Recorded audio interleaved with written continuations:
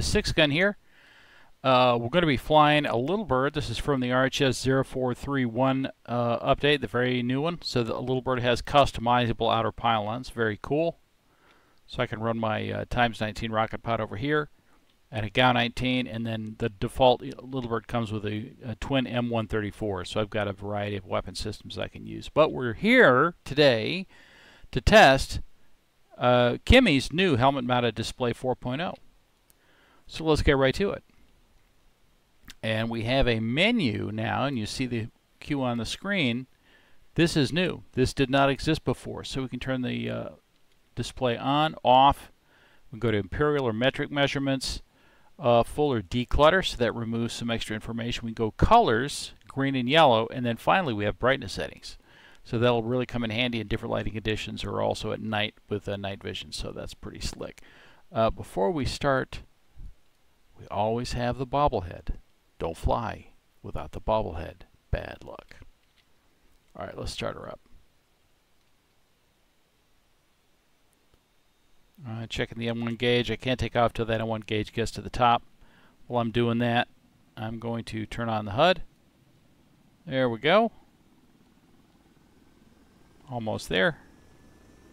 Okay, so what you see is the usual information. You've got your altitude tape, vertical tape on the right, with radar altitude now showing 0. So the 6-foot bug has been removed. So now we have absolute 0 altitude when we're on the deck. So that's good stuff. And on the left you have speed. Bottom left is fuel. So my fuel is at 99%. And bottom center is the gun counter. On the right you can see me going through the various weapons. And the TAD system is showing me the full range of motion of the flare pod, and the small rectangle inside is showing where the right seater is looking. So if we get confused, he catches a target, and I just need to reference that little square to see where they're looking, and I can point my HUD right at it. Also in the center, I'm seeing my center field of view marker, and that's going to come in handy when we start moving. In the front, obviously the Sharpie marker. And then we have two crosses. The solid cross is your actual weapons release queue. That's your gun cross. So it's showing a ranging information below it, 2.1 kilometers to whatever target that may be. Obviously we're at the ground, so the weapon will probably not make it there. Above it is the dashed gun cross, which is showing a visual representation of where your right seater is actually looking. So if they're looking at a target, you need to just reference that dashed gun cross, put your weapon on it, and fire. And that's money in the bank. Alright, let's taxi out. And when we start moving, we start seeing more information in the display. There's the artificial horizon. There's a flight path vector that just popped up, showing exactly which way I'm moving. So I'm going to go out. I'm going to center line and hold before we take off.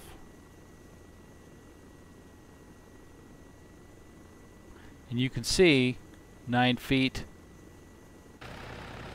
right, 9-10 feet above, so it's really accurate. Alright, let's hold right here. I love the tire marks on the new runway texture. It's very cool. Now when I take off, I will have the flight path vector, but if I'm looking off axis, I'll also see a cue that indicates what the flight path vector is doing. So while I'm flying, I won't lose my situational awareness, because as a gunship pilot you spend a lot of your time looking down that way or looking down that way, and what I want to see while I'm looking down is, am I flying, am I climbing, am I going straight ahead, what am I doing? And as you see, I'm managing my altitude and speed without looking forward, which we don't recommend when you're landing or departing at a runway, obviously. Alright, putting some gas to it, going through 60 knots. I'm going to just increase my climb a little bit.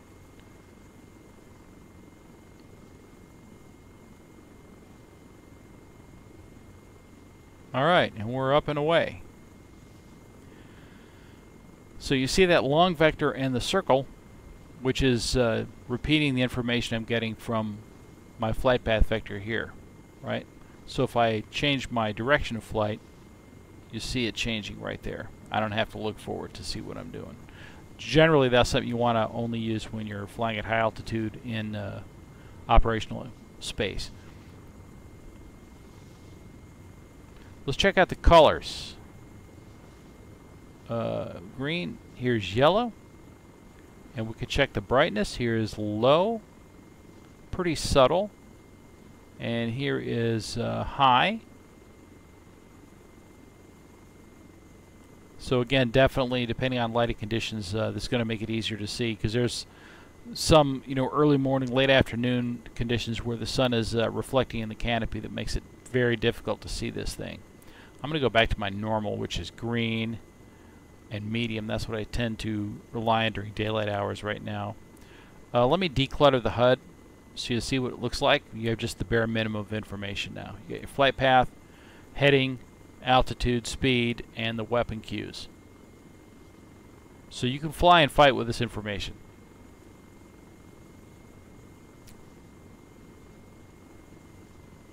Alright, speaking of fighting, let's do a little bit of fighting. I think out in the Tanuka Valley, which is, let's see where we're at here. We're in the main island, the main town in the center. There's some vehicle patrols, so let's head inland and see what's going on. There's Georgetown down there. See if I can get my climb under control and pretty high for visibility's sake. And again, that number is radar above ground, so that's going to change as the terrain changes. Under certain conditions, you're going to see the barometric altimeter pop up at the top of this tape, and that's the permanent number, which is your altitude above sea level. So if you try to keep it straight and level, that's the number you want to refer to for cruising. Alright, you see the Tanuka Valley out in front of me here with the town in the middle. And let's look for some bad people, because I'll bet they're patrolling out there.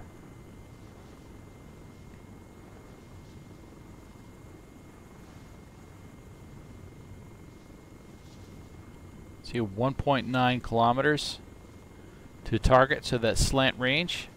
And with the miniguns, I have that information. When I go to the rocket with the I-beam reticle, I lose my ranging information. It'd be nice to have it, but we'll rely on what we have here. So I'm going to rely on my GAU 19. And let's just fly around until we get shot at, which is probably not the greatest idea in the world. Well, now, those guys look like customers. See which way he turns. Let me stay above him so you don't... Oh, that's just about perfect, isn't it? I want to control my speed.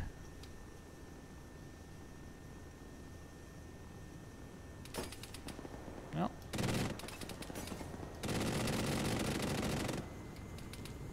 I shot somebody.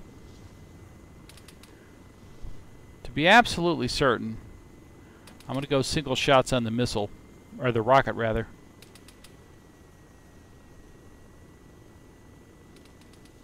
And his tracers are helping me locate him again. Alright, the gunner's still up.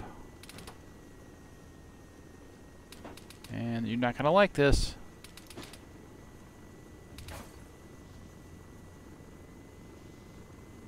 Alright, looks like they dismounted.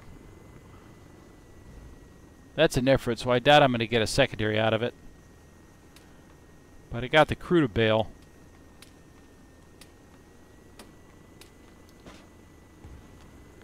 But as long as they're combatants, they're targets.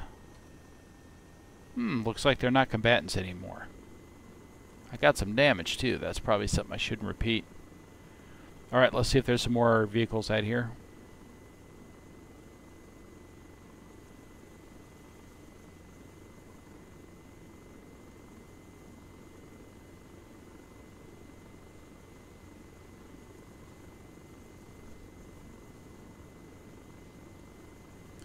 I see a static vehicle out there. Out at the gas station. I wonder if I can make that shot. That looks like a tight shot. I don't want to hit the roof of that gas station. So I'll slip over a little bit.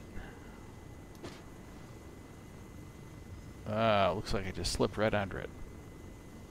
Alright, that's a damage. That's a damage of the tires. That should be enough to get the crew to dismount. Except there's no crew.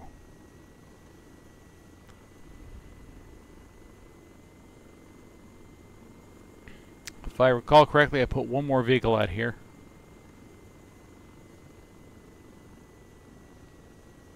Here's when a right seater is going to help. They can look in thermal mode and spot movement really quickly. Who's that? Oh, that's the guys that I was first shooting at, wasn't it?